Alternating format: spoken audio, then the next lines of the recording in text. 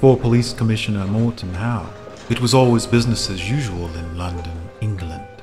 He and his team of detectives were quite accustomed to the evils of men with their sins of violence, love for money, and lust.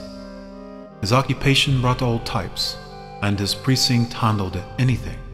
But in 1841, at age 42, things would turn out to be much different.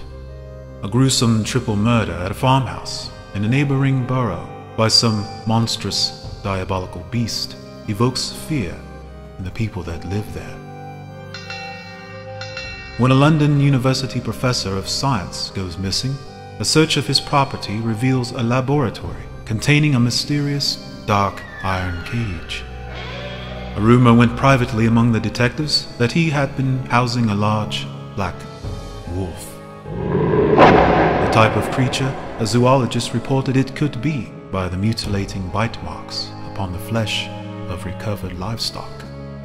One by one, Commissioner Howe is witness to crime scenes of murder wherein the victims are persons he is secretly tied to, as if the bloodthirsty killer is working his way down a list.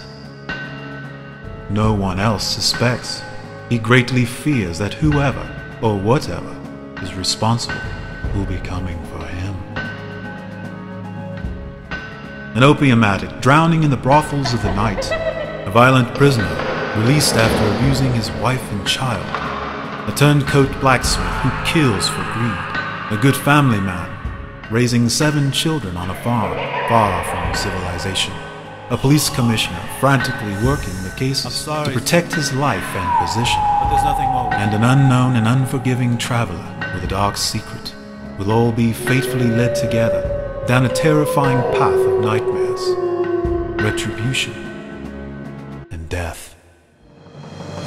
Revenge of the Wolf is a tale of one man's struggle to forgive and to be forgiven when hatred is given unrestrained and unquenchable power.